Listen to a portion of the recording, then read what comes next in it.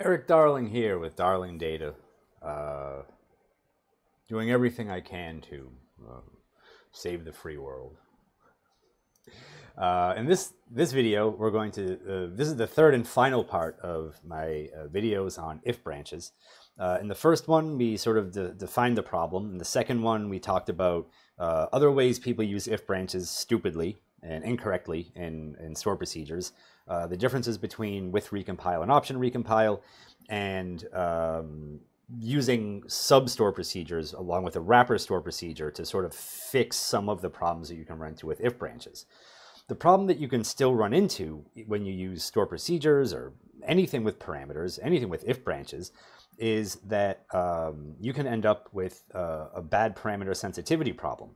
SQL Server does have a newish feature as of SQL Server 2022 called the parameter sensitive plan optimization thing. The problem with that is it's quite limited. It's only for equality predicates. You only get 3 plan variations. Sometimes SQL Server will pick the wrong parameter to give sensitivity training to. So there's a lot of stuff that can get weird with that. In this video, we're going to talk primarily about how to use dynamic SQL to fix parameter sensitivity problems. I'm going to give you 3 ways that I use pretty frequently to do that. Maybe you can do something with that. Maybe you can't. I don't know. If you can't, let's talk about if you can't do it, maybe I can. If you like this channel, if you're like, wow, that Eric Darling, I hit mute and just watch him talk. He's handsome. He's in great shape. He's young, good-looking SQL Server consultant, voted by Beer Gut Magazine to be the youngest, handsomest SQL Server consultant in the world. I just want to pay $4 a month to see him wobble around on my screen and smile and make faces and hand gestures. Well, you can do that for $4 a month. It's a pretty good deal, at least as far as I'm concerned. That's like, I don't know. I mean, granted, if you buy scratch tickets, you maybe stand a better chance of becoming fabulously rich and famous than if you watch my YouTube videos. So I don't know. It's up to you what you spend that $4 a month on. But you know, if you give it to me, I promise I'll spend $4 a month on scratch tickets. How about that? If you don't want to give me $4 a month for scratch tickets, you can like my videos, you can comment on my videos, and you can subscribe to my channel. Right now, we got about 30 people who do this. And they got about 5,000 people who do that. So, I don't know. Bit lopsided, but we're working on it. YouTube doesn't let you do this until you have a lot of that. So, I don't know. Yeah, go to playing catch up, I guess.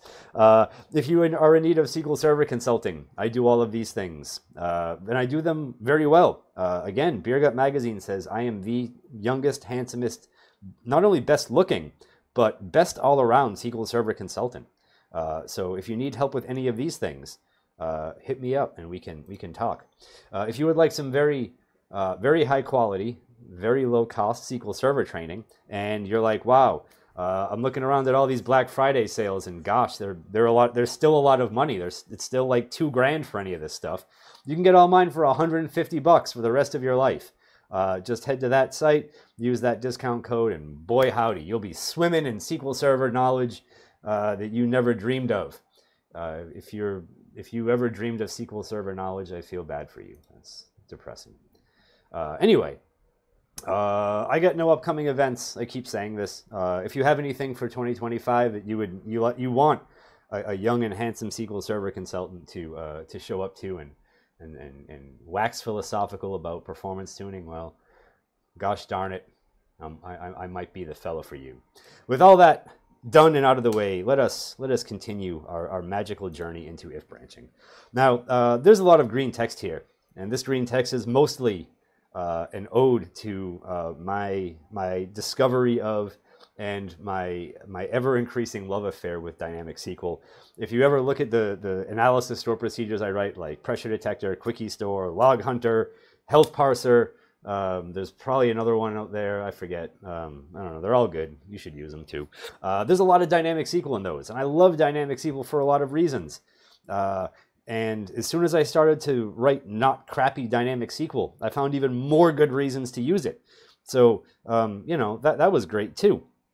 But the problem that we're going to talk about today is using dynamic SQL to fix parameter sensitivity problems, because you can absolutely do that. SQL Server does give you ways to not deal with getting the same plan for a query every single time, and using that and having problems with that by using dynamic SQL. It's a wonderful thing. What can't it do? It's like coffee. Every time you read a new study about coffee, it's like it protects you for life. It makes you a better person. You'll be happier and more charitable and loving and caring.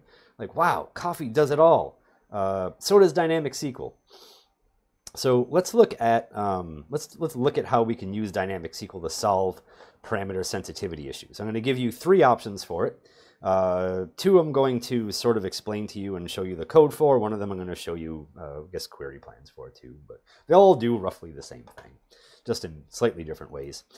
So if we look at the votes table and we look at the distribution of vote type IDs, you'll see that some of these vote type IDs have way more values than others.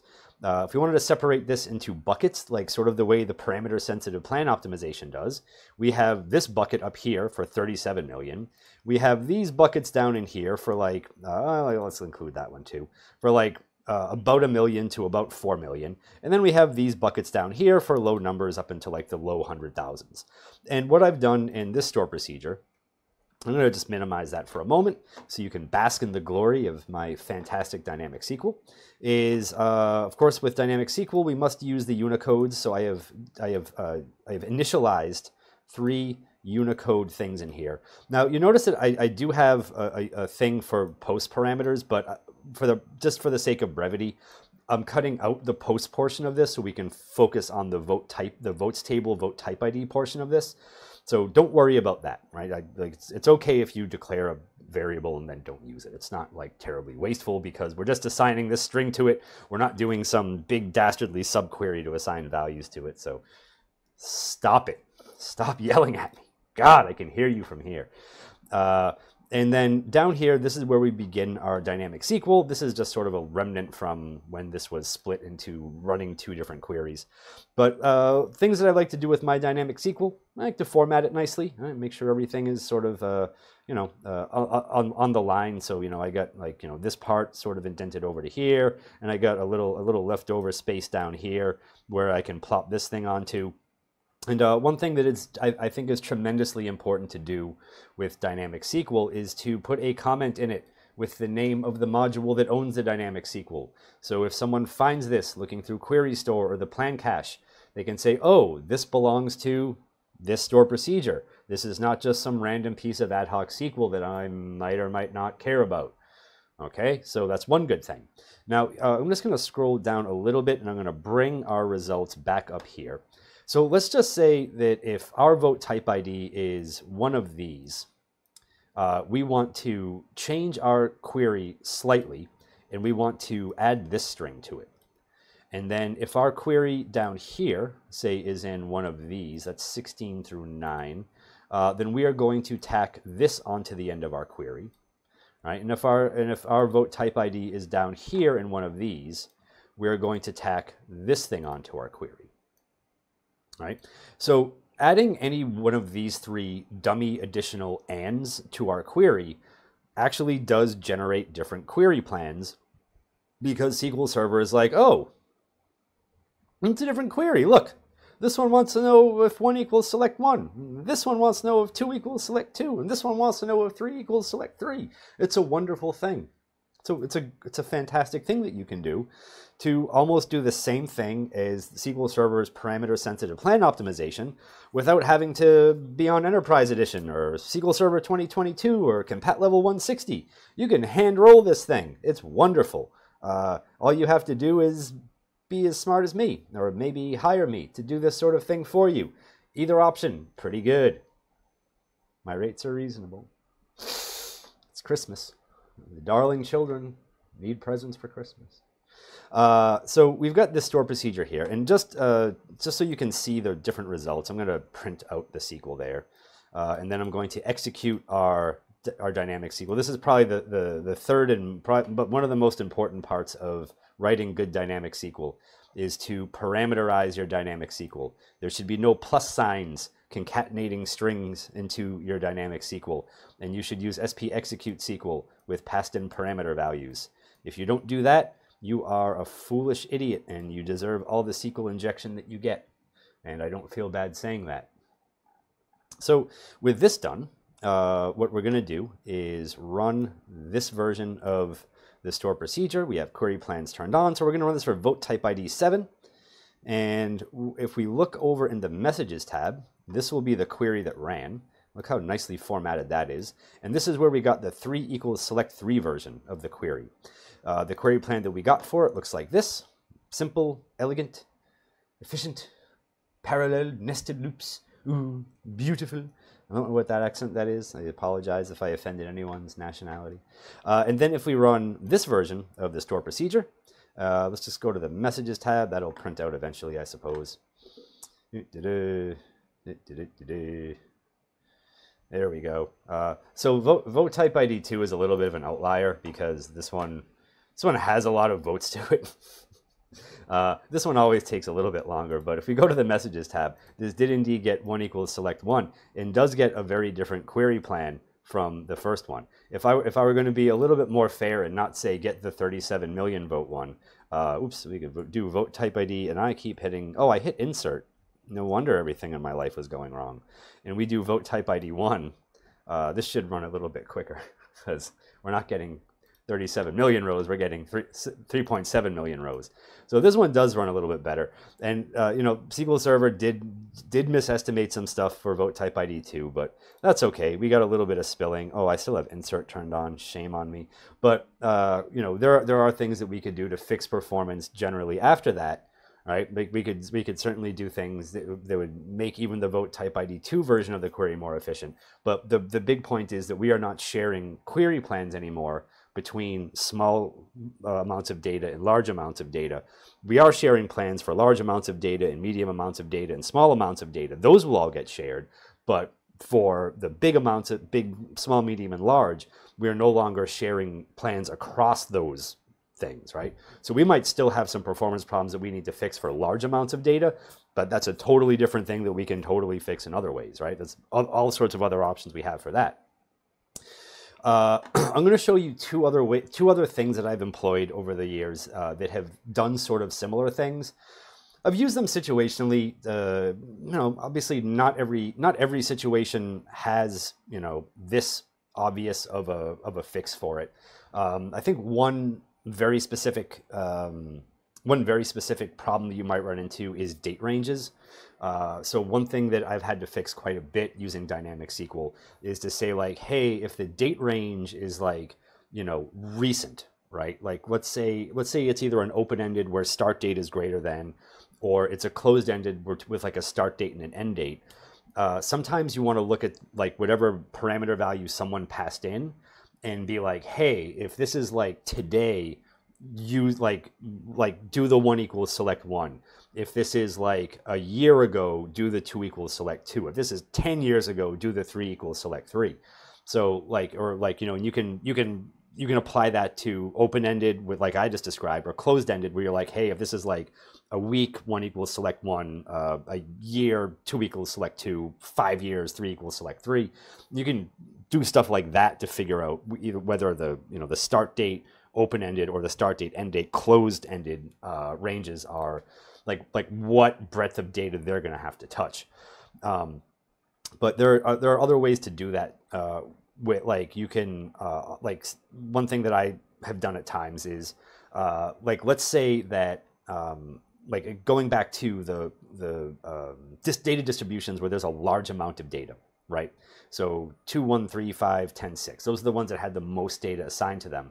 Let's say that even sharing a plan within those is kind of annoying. So what we can do is say if vote type ID is in one of those big things, then we're just going to stick an option recompile hint on the end of the query. If it's not one of the big things, then we're not going to stick an option recompile hint on there. So what that means is that SQL Server will run this query with and like use recompile to do parameter embedding, like I talked about in the second video, come up with a query plan specific for the value that's in there and do that.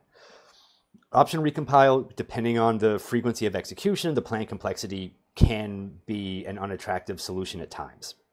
If it is to you and you don't want to do this, there's another really neat thing you can do that requires a little bit of string substitution. That's what I'm going to show you next. So rather than say optimize, rather than like have an optional option recompile on there, one other thing you can do is say option optimize for, and you can use like a weird like string that will never actually get used in the data. In this case, it's just open bracket, close bracket, and 3 @signs, right? And so we're going to say we can't put a parameter or a variable in there. And because I hate string substitute, and because I hate doing string concatenation stuff, I want something that I can easily identify and replace in that string. So what I'm going to do is every time this runs, I'm going to run the replace command, and I'm going to replace that little canary string with whatever the vote type ID is. This is cool because this will get you plan reuse for each different vote type ID. This will get you a different query plan for each vote type ID. This has upsides and downsides, and the upside for me is that there are like 16 vote type IDs that we could possibly have, right? Which, you know, I mean, sure, we have 16 plans. So what? 16 plans is nothing in the grand scheme of things. If you need to do this for like a lot of different values, then I wouldn't recommend that. I would recommend this for things with a sort of known small quantity of values. But if you are completely out of options, maybe the optional option recompile won't work for you for whatever reason. Maybe the 1 equals select 1, 2 equals select 2, 3 equals select 3 thing where you can bucket things a little bit better. Or rather, you can bucket things in a way that you can't do with this. If that doesn't work for you for whatever plan sharing reason within those buckets, or maybe just fix your buckets, I don't know. We could talk about this all day, but this can be a pretty good solution if you have a small number of known values with high skew between them, which the vote type ID column in the vote table certainly does. Remember, like 37 million, then like 3.7 million to a million, and then like 800,000 to like 2 or something. Those are like pretty good buckets to work in. But like, let's just, for the sake of argument, say that sharing plans for the big buckets, medium buckets, and small buckets, like even within those groups, doesn't go well. For a small number of values, we can also optimize for a specific value in there. So those are the 3 different ways that why are you all the way over there? Those are the 3 different ways that I've used dynamic SQL to fix parameter sensitivity problems. And the reason why this is included in the if branches is because how did we do this? We used if branches to decide what we were going to do in a correct way with dynamic SQL to make sure that not only do we not compile every plan in a stored procedure, but we also compile a good plan for the parameter values that we pass in. This is a great use of if branching. So with that done, thank you for watching. Hope you enjoyed yourselves. I hope you learned something, and I will see you in a future video. I've got kind of a fun one about lock timeout coming up, so we're gonna have that. You have that to look forward to. This video should be dropping on a Friday, so if you're watching this on a Friday, have a great weekend. That's all I ask of you, is have a great weekend. Anyway, thank you.